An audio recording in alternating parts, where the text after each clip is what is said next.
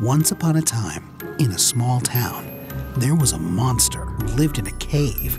Now, this monster's yard was always messy, and it was bringing property values way down.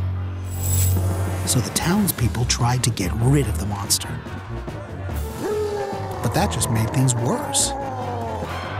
Then one day, a little boy had an idea.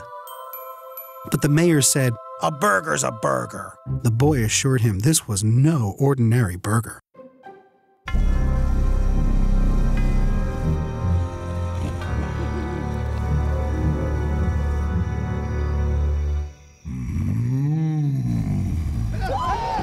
From then on, the monster kept his yard clean, and they all lived happily ever after. The end. Now it's time for my story, Daddy. All right. What do we got?